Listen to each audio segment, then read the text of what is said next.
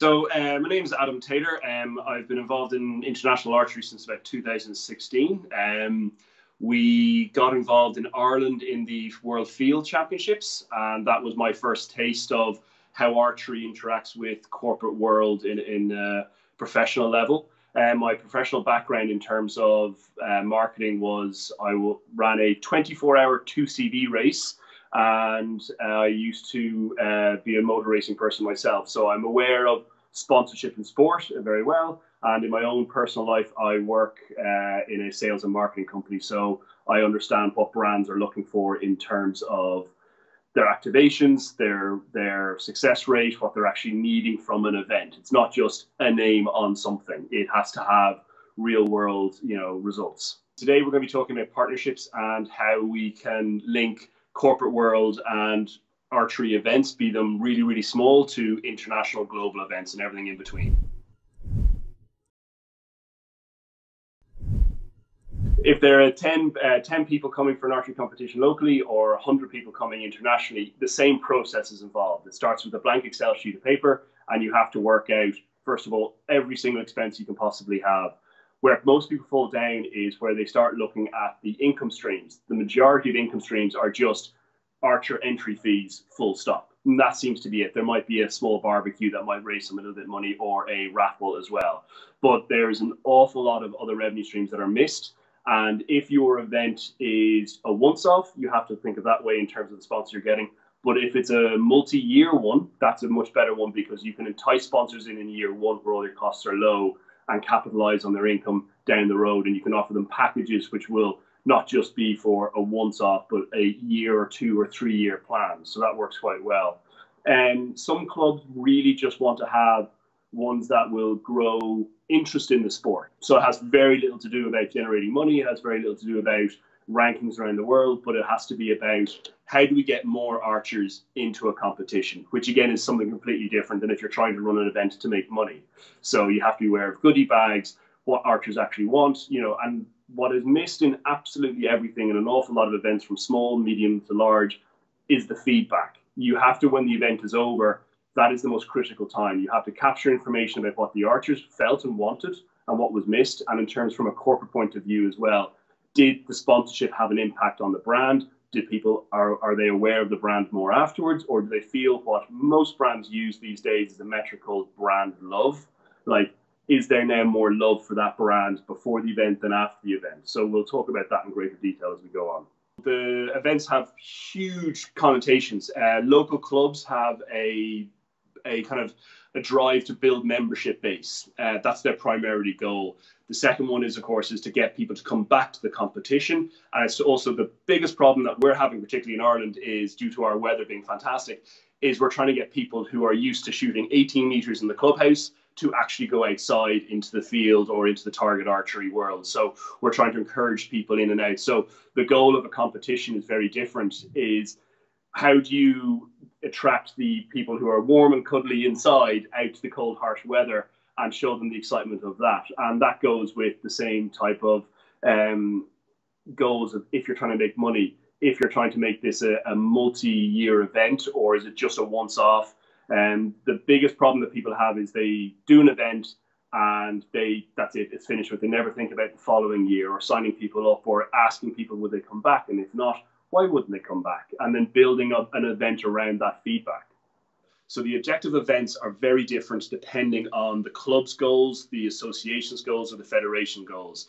So, and then there's also different looks from an archer's point of view. Some they want to qualify for certain competitions, some they want to get scores, some they want to qualify for a team, or they just want to have fun. They're all very, very different, and understanding what those are very important for when you're building this event. I've been fortunate enough to look at events for qualification for Team Ireland. So that was a very small shoot, 5 targets, and just the Irish team there trying to qualify. We've also run the World Field Championships in 2016, and that was to show off Ireland as a tourist destination mainly. So we got a lot of input from the Irish government, and particularly the Kilruddery estate, because they wanted to be seen as a destination venue. You've got small clubs who are there to raise money. They need to have income streams. There's some clubs that want to just have, to be known as a good competition for local archers. So their competitions are based on fun and family day outs. So there's come and tries and there's barbecues, very different than if you're coming over to get scores, you know, where you want to run multiple competitions in a day. So you need to be, when you're planning all your events, be aware that there are very, very different views, and what your view might be different than what everyone else on your committee's view is. So it's good to have a talk around to actually go, what is the objective of this event? The reason why it's important to know the objective of your event is you can match to the different type of brands that you want to attract into. So if it's a qualifying event, you can go in and go, these archers are the potential future Olympians. Whereas if you're like, this is a small club event where it's just got local archers, you're like, we will have 100 people from the area who will be buying in this local butcher shop. It's a very different kettle of fish to talk about.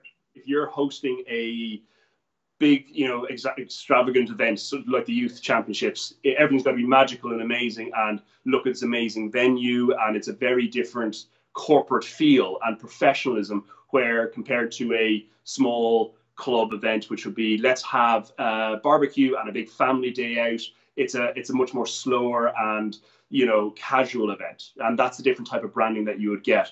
A funky, young, fresh brand might be more interested in the small local one, whereas your more corporate blue chip brand might be more interested in the corporate event kind of side of thing of a youth championship. So the majority of sponsorship, it used to be, and to use the, you know, the motor racing analogy, put a sticker on the car and, you know, they win and you'd sell more of that thing on a Monday. So win on Sunday, sell on Monday used to be the old sponsorship attitude.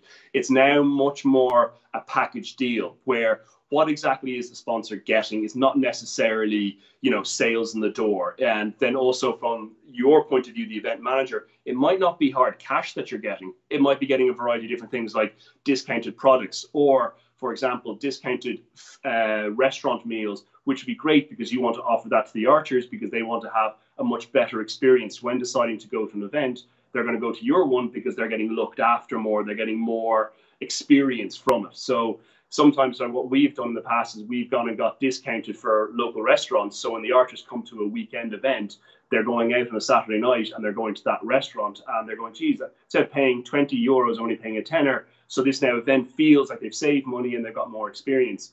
So what you've done is that next year you have more people coming. So it's not necessarily hardcore cash is always the objective. 90% of the time, yes, it is, because it's, but you have to be aware there are other angles for other things, you know, and that is the trick. You have to understand that for a sponsor to write a blank check and go, there you go, thanks very much, here's my logo, never see you again.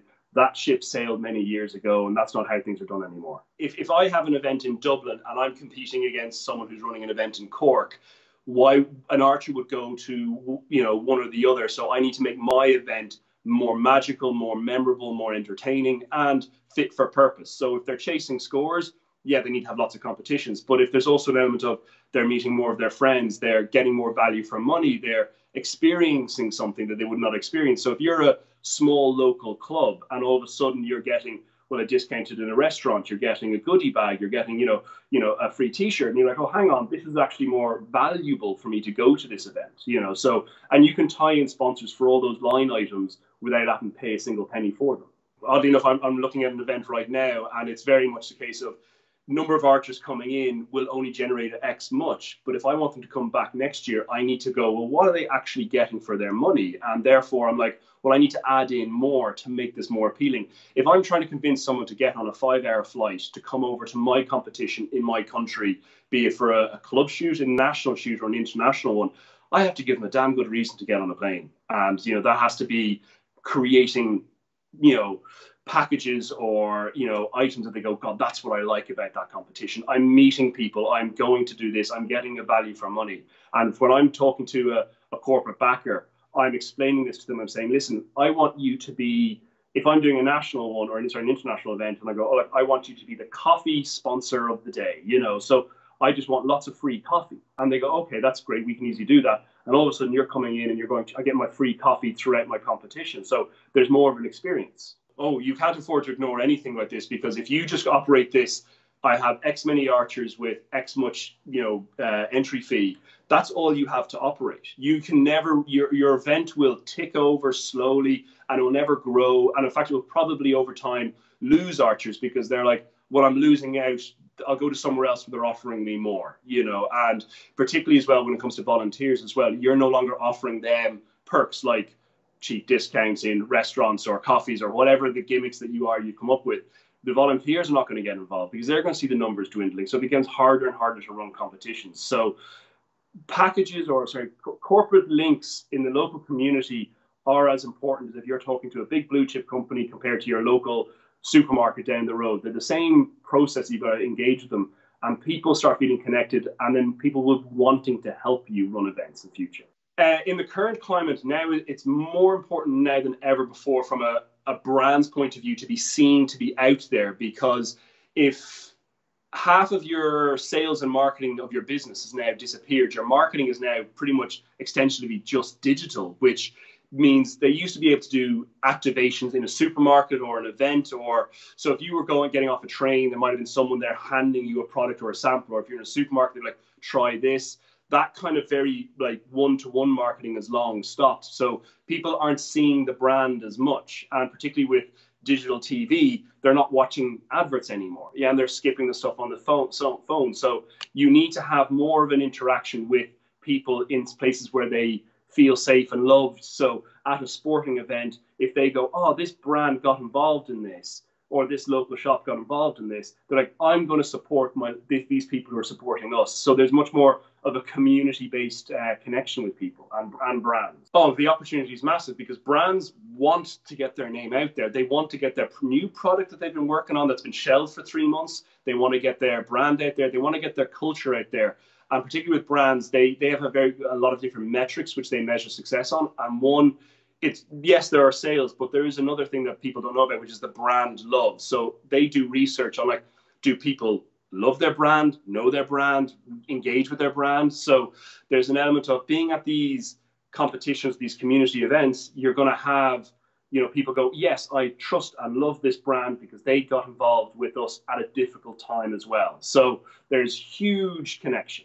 Now is the most critical time to be thinking about this because all the brands are starting to think, what can we do? What's available? Like they have budgets and they have, ideas and they want to be seen by people, but they don't know what's going on. Events are being cancelled. Events are being opened up. No one's really sure. So now is the time to start the conversation with them and say, listen, there might be an event in 6 months, 2 months, 3 months, but are you interested in talking to us? And brands will be like, yes, let us know what it is. How many people are going? What do you need from us? And they much prefer to know that there's a two-way street. But say, look, if you are sponsoring us through product or financial ways, we can help, give morale back to your workers who are now in the office. We can go and do come and tries in your office to get people experiencing archery. And then there's an element of everyone's starting to feel a little bit normal now. But these are the conversations that need to happen now, because this is going to take 6 months, 3 months, 4 months to get back to the swing of normality, So we need to start the conversations today. This is a visualization technique that I do for any archery event, any corporate event, or any music event that I've been involved in over the number of years. I will sit in a room and I'll close my eyes and I'll go, okay, experience the event through the eyes of a participant, be it an archer, be it a concert goer. What happens? Like, how do they arrive? Are they getting a plane, train, bus, car? What's the first moment is a touch point with you when they arrive? So are they getting off a plane? Are they met by someone at the airport? Is there when they're driving into a venue, is there an arrow that points where to go? Like, what is the first interaction? And then that's the moment your brand really comes alive. All the emails and all the social media, but that's where they first interact. If you've just got a little target and you've handwritten an arrow that way, the instant feeling is cheap, small event. But if you've gone and got a little tiny one that's produced a cost of $5 in a local printing company, they're like, oh, there's a little professionalism going here. Even if subconscious, it adds to the overall experience. And every event that you are doing, be it a 5-person musket scores for international shoot or come and try for a load of kids up to your international stuff, that is all, a brand, a living entity itself. So you have to create that. If you want this to be a once-off or an ongoing thing, you have to live by these core values. So So that's what I do. I normally do a visualization technique where I kind of imagine myself walking through the competition and seeing everything that happens. And I'm like, well, where do I go for food? You know, how long is the queue for food? What type of food is it? And you kind of work through that. Another thing is like I kind of also sit down either with the committee, again, if you have a committee to run an event, so I kind of go, what are the core values of this event? I know it sounds very marketing, very wishy-washy, but if you can come up with 4 words that signify this brand, this event, then every question that you have about that event will be answered by one of those 4 words. So like one core word that I love to use is solid, which basically means it's dependable, it's there, it's solid. So everything has to be strong and rigid, and there's none of this kind of like wishy-washiness. So that might be one. Or like another one I've used for other events would be, let's say, focus. So that's a core value. So everything we do is laser sharp focused, and it's basically focusing on the objective, focusing on the goal. So we have to be aware of all of these things. But I think if you have yourself 4 core values, that helps define your event and create your event, you know, and gives that kind of brand feel that you want to have. There was an example I would use for a question that when we do these type of workshops to come up with these type of names or these type of things, a question is like, what type of shop are you? Again, I know it's lovely marketing speak, but it's like, are you like an Apple shop? So you're glass everywhere, wood, minimalistic stuff, or are you more like your local B&Q where there's lots of things going on? It's all little stuff. So again, if you translate that to an archery event, you can have a very minimalistic kind of super futuristic event where it's all TV screens and scoring and all that kind of stuff. Or is it more just your local farmers market type thing where there's little stalls about everything and it's very kind of like everyone can talk to everybody and it's all very casual and relaxed? And that comes down to the type of uniforms that your volunteers wear. Are they wearing high-vis vests, branded T-shirts, branded trousers, or just, you know, them just over there because that's them standing over there? So it builds, every touch point is a certain type of thing that builds on that brand.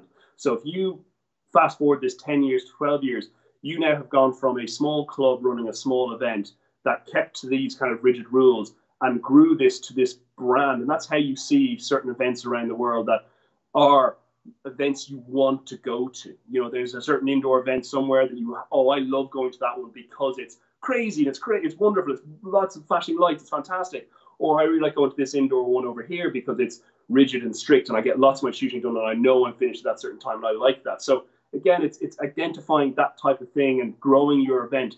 Every event starts with 20 people or 5 people turning up to it, and then they grow to hundreds of people if that's what your objective was.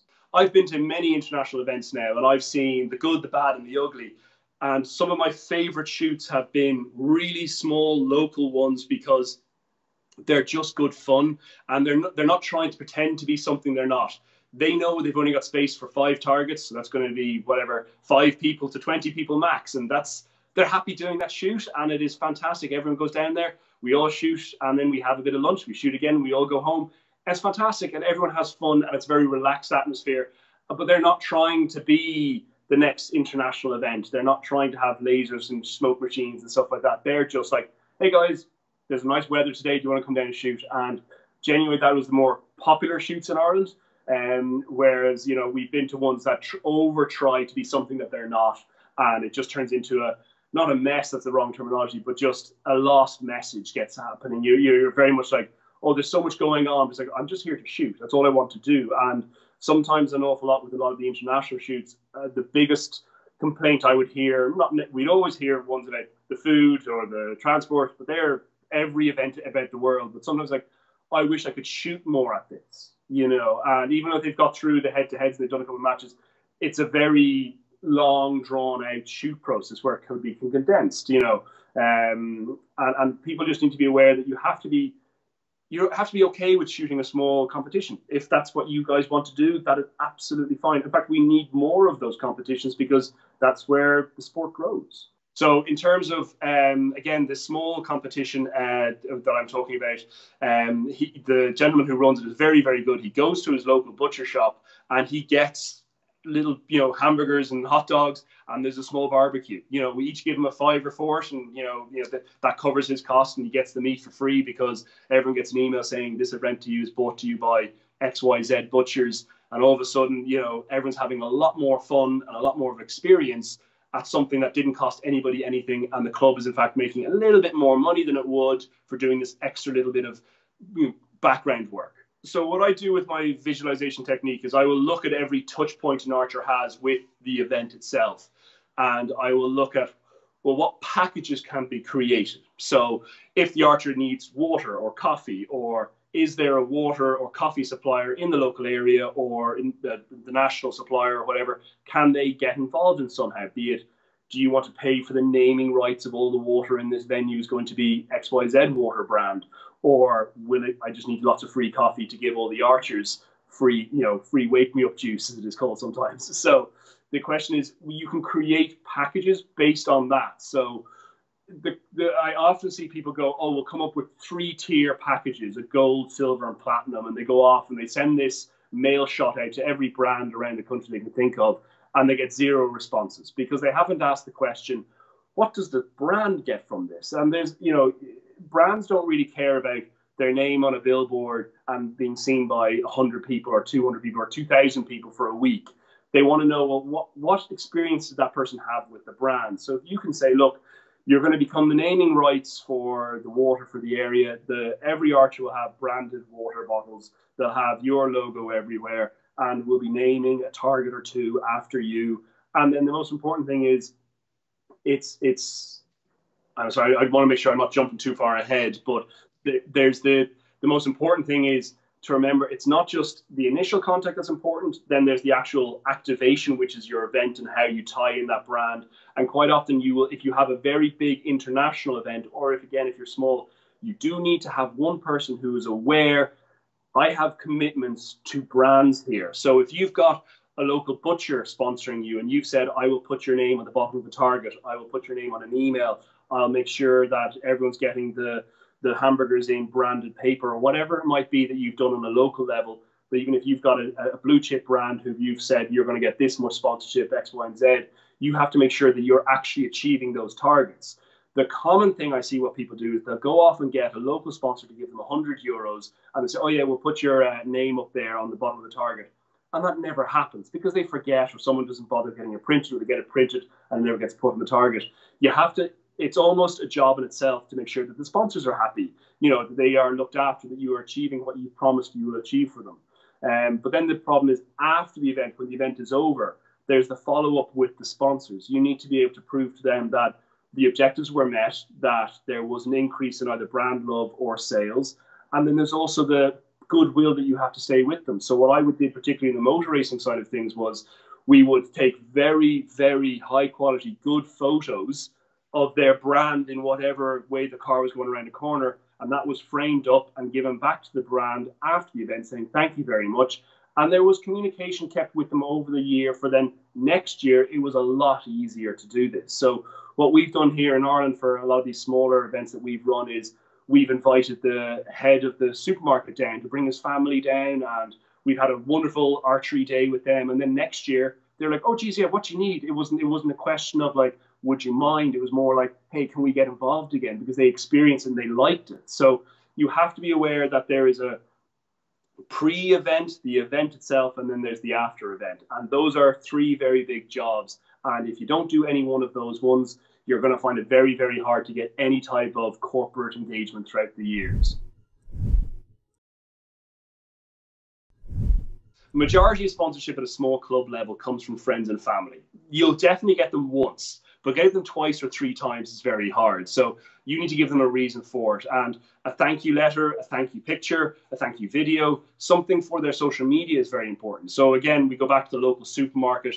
They are strive for content on their social media aspect stuff. So pictures, videos, clips, anything that has people interacting or liking their brand, they will put up. Again, that has a benefit again of pushing more people into archery as well. So it's all mutual hand-holding effectively. So if I can give you a very nice video for your local butcher shop, you're going to put it on your social media, and then people will see that and go, oh, that was very good of the butcher to sponsor that.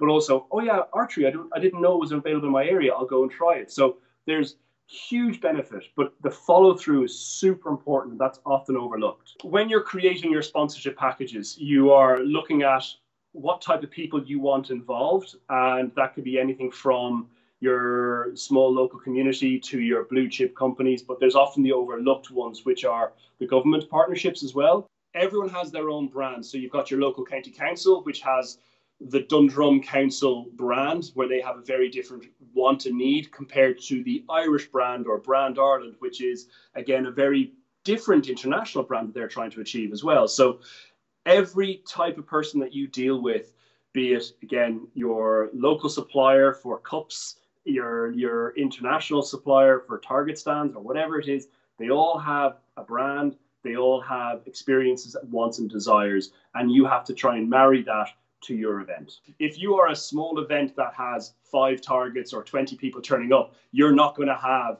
international tourism companies dealing with you. Whereas if you are an international event where you've got lots of people coming in, you can have airlines that do want to talk to you. So it's marrying the want and the need of that entity that you are talking to make sure that you're not over promising, you're not under delivering. You've got to be very realistic with what you can achieve. So again, if you are a small target shoot, you can talk to small brands. As an event grows, the type of brands or entities that it attracts are different as well. The mistake that we all fall into is that as we grow, we no longer we stop talking to our local small brands or events or government agencies, and we start talking to archery companies and just trying to get archery brand sponsorship. Whereas there are lots of brands, there are lots of corporate governments, there are lots of entities that want to get involved with small companies. One of the best branding experience that my old company used to do was not, big flashy things, but we actually sponsored a local small football team for a couple of €100. We got the name on the jersey, but the brand love that we got in the local community was fantastic. Again, so it's identifying that as you grow, the vast majority of businesses and entities in the world are small to medium size. We need to stop always looking at the big blue chip ones, but as your event grows, you can talk to vast more majority of people. It's almost better being a medium-sized event than an international large event because you have much more scope of people that can interact. If you're too big, you're too big for a lot of brands. If you're too small, you kind of can work with an awful lot of them as well. So I love talking to local brands that are cookie making companies, drink companies. There are loads of those ones that want to be seen to be sponsoring a professional event, to be able to go look at what we can do, because they really want to be seen as the big boys out there, but they can't go and sponsor a motor racing event or an international event, but they want to be seen to be involved. And if they can go, we are involved in this national event that is bringing in 100 or 200 people from around the country, happy days, and they can put that all over social media and suddenly becomes valuable to them. There's quite often, like I remember the World Championships in Holland. It was amazing to see Red Bull were there, and that was fantastic because all of a sudden I was like, yes, it is possible to get other brands that are not archery related to them. And I think that's been lost. And that is something I'm working on, and we're working on now for the events here in Ireland where we're planning for 2023. We've worked out there are 5 events between now and then, and we are targeting corporate companies or corporate brands that are nothing to do with archery, because we understand that this is an untapped market for those brands and those government agencies and those local communities. They've never talked to archers, whereas we as archers have never talked to them either. So it's a fantastic opportunity, and there's huge scope for it as well. And the brands all love this. The conversations I've been having with brands of, again, these are, 50 people office type things. They're not like multinational ones, but they would love us to come down and show archery to the staff, explain what's going on, invite them down to a competition. And they're feeling so much more involved. And they're like, oh, wow, this is growing. This is huge. We can get in on the ground floor at these events. So they think they're getting value for money. They love to be involved. And now we're suddenly we're not necessarily looking for huge money. We're looking for more like, well, actually, look, you're an actual printing company. We need to make this look spectacular. So can we, instead of getting cheap print, can we get high quality print and like flags and things like that? So that now is going to make the event look much more professional, which then makes us easier to attract to other brands to go look at this professional event that we now have. maybe we should now be talking about naming the brand after, or the event after your brand. And it's a different conversation, but you can't just go, I have a blank field, I'm going to go talk to, whoever is on the stock exchange today and, expect them to no longer sponsor a motor racing event and move across. We need to give them a reason to come across.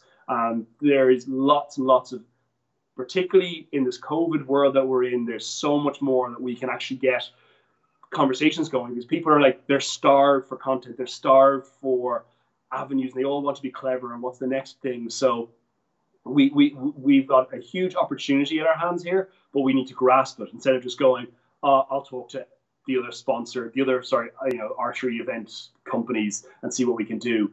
So we need to start all thinking a little bit outside the box. You cannot rely on income streams from archery manufacturers. There are only so many of them, and they only have so much money to give to so many events. And so we need to find extra ways of bringing in more money into the sport. It's the only way it's going to grow. If you keep if everyone in the world is talking to the same 100 people, those 100 people are going to go, we can't talk to all of you.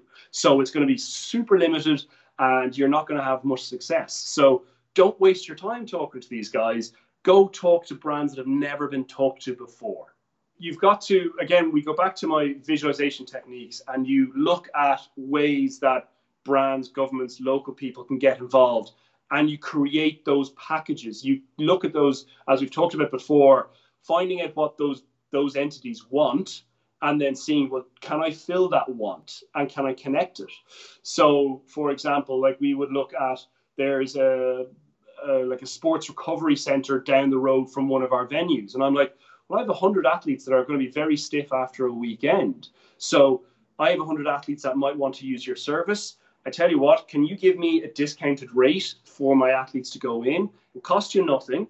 And then I'm now offering this package saying, guys, after your event, there is a sports recovery center available to you at a discounted rate for going to this competition. All of a sudden, the archers are feeling like they're getting something. The local business is now getting new customers. And then next year, when I go back to them, I can say, listen, we're now having a bigger event. I think you might want to actually be on site. Do you want to be on site? Do you have a kind of we can rent you space in a pop-up tent. It'll only cost X much. So it's a different conversation. And now they're willing to bring in money and to bring in expertise. And again, the event is now grown because you now have on-site sports recovery systems. And even if it's just people talking and getting information, those people know that those archers will come back in 3 weeks, 4 weeks, that shoulder is still niggling at them. So there is huge scope for everything. And again, that's not an archery company that I talk to. It's something different. So it's creating packages and knowing full well that I'm not going to be able to get someone to write a check for 2.2 million for an event without any justification. We need to be able to understand what they want, and then do I have that want that can solve it? And then can I create a package around it? And I don't know what their situation is like, particularly after COVID. Do they have a lot of money for marketing or no money for marketing? And you have to kind of tease that out with different packages, So I would always go in with the kind of a higher kind of package. And as I'm talking to them, it's very important. If you just email in and say goodbye, good luck to them, it's very hard. If you can get face-to-face with them, you can see where they kind of fall. Is it too expensive? Or they're going, oh, that seems a little bit too cheap for them, which is a conversation you can have with people as well. So you need to be aware of, just to be able to tailor each package for the brand or entity or government body. And that is the one thing that annoys me about people who, when they say, I'm in charge of getting sponsorship, or I'm going to go off, they go off and create a package, be it 2 or 3 of them, and just send it out to everybody. And that's like, it's kind of like, as I would say, it's like having one chat up line and hoping it works all the time. It's not. You need to be able to tailor for the person that you're talking to. So you need to have a package, again, for that local sports shop. You need to go, well, look, this is the type of athletes that are going to be here. You can now talk to them about this. Or if you're like an ice cream person, this is how many kids are going to be here. It's a different conversation. So you need to be able to spend time, get a template package, but that you can edit it and change it to be sort of specific for the person you are sending it to. And that's the key thing. Make it personable, make it relatable to them, and don't just go, oh, we have this many people coming to it, do you want to give us cash? That's never going to work.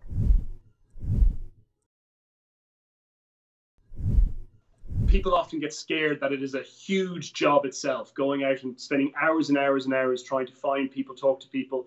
again, if you're running a small competition, we're talking maybe an hour a week max. If you're doing an international one, it might be a couple of days work. It's identifying who you want to talk to and actually what brands you want to be involved with, and then talking to them. And quite often, 90% of the time, you're going to get told no very fast. That's great, and you do need to have a mindset that you are asking people to get involved in stuff that they might have no interest in. So you will get a majority of no's, and you have to be okay with that, and you have to understand that if you get 10 no's, it just means that you're one no away from a yes if you keep going. So you can't just go, well, I've got 3 no's today, and that was kind of mortifyingly horrible. I'm never doing that again. You have to understand that you just didn't connect with them for whatever reason. And quite often what I find is when people say no to me, I might come back to them and say, quick question, why did you say no? And they might go, well, actually, because X, Y, and Z. You'd be like, okay, cool, thanks for that. And then next year I come back to them and I've answered those 3 questions, and I've found out what they were like, what was missing, and I put that in. So I look at every conversation, at every prospecting that I ever have as information gathering. Don't look at it as a sales pitch. Find out, well, what information can I get from these people that I can then improve my service or product for something else down the road or with someone else. Or fantastically, if they say, well, actually, you don't fit our brand because of X, Y, and Z, you'd be like, thank you very much. Change my pitch and then talk to their competitor with that answered out. And all of a sudden, there's much more of a connection there straight away. So I've learned. It's always, always, always learning. So prospecting shouldn't be a horrible job. It shouldn't be tedious. It shouldn't be long. It's an adventure. You've got to find avenues and ways of talking to people, creative ways. And you've got to finding the right person is often the biggest challenge. But once you do, making sure you actually ask them the right questions, and that's important. So building a successful partnership it's like building any type of relationship. There's a lot of groundwork. There's a lot of talking to a lot of people, and then it kind of just happens and it clicks. And then, of course, it's like with like all relationships, you don't just go, I've got the person and then forget about them. You've got to nurture that relationship. You've got to put effort into it. So again, it doesn't matter if you are a small event or an international event. You have to treat these people with respect, and you have to give them what they are actually looking for as well. So again, make sure whatever you're doing at your event that you do not forget about your corporate sponsors or your government bodies or your local people. If you've promised them certain things, make sure you deliver on those things, And again, it's that kind of connection of invite them down, make them experience the actual event itself. A lot of people go, thanks for your money, bye, and then you never see them again. It's like, listen, thanks for your money, come down, have a look at it. Let me show you your brand.